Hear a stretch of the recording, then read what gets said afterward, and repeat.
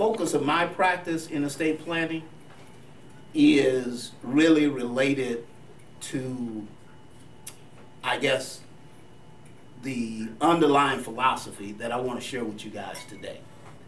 Because I believe we live in a world where we overvalue things and we undervalue people.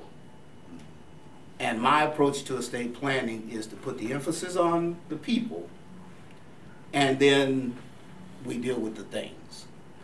So, I'd be remiss if I say all the sponsors that are promoting this, I appreciate it. I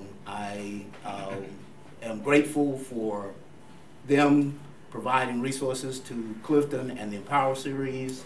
So I want to thank them as well. And then a special group of people that are here today is the Jail Turner Legal Association.